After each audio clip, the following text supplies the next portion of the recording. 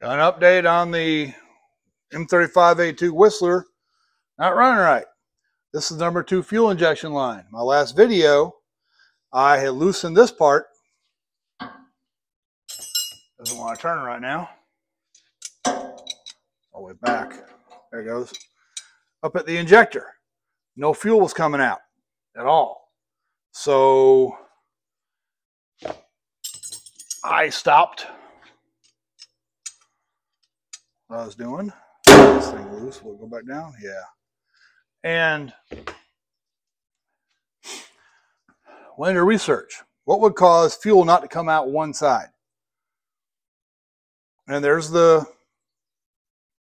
fuel metering valve that those little, I'll show a picture of it later. I thought, well, maybe that was it. Open that back up. That was okay. Because the other 5 were getting fuel.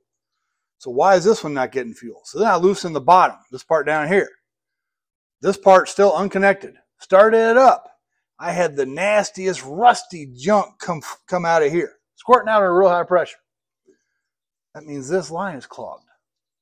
And I used, of course, a clean rag. I got nothing. Fuel's supposed to go this way. I got nothing. We're at my solvent tank. I'm going to try blowing air backwards. I don't think it's going to work. Oh, it did work. Okay, so that works. Can I blow air through it now myself? No, I cannot. Let's try going backwards again.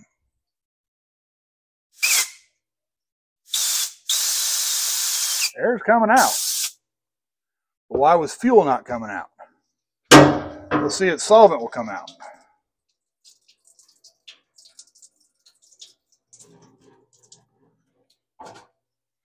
Okay, no solvent came out without pressure on it.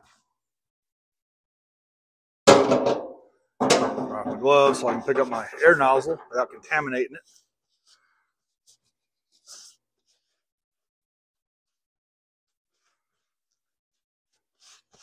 Good enough.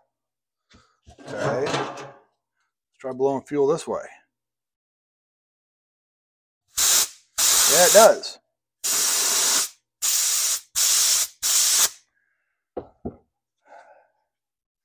So it blew the liquid through there, now just air.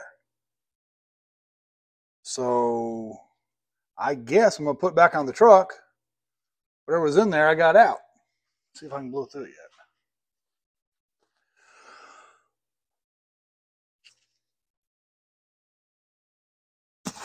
No, I'm not getting any air out.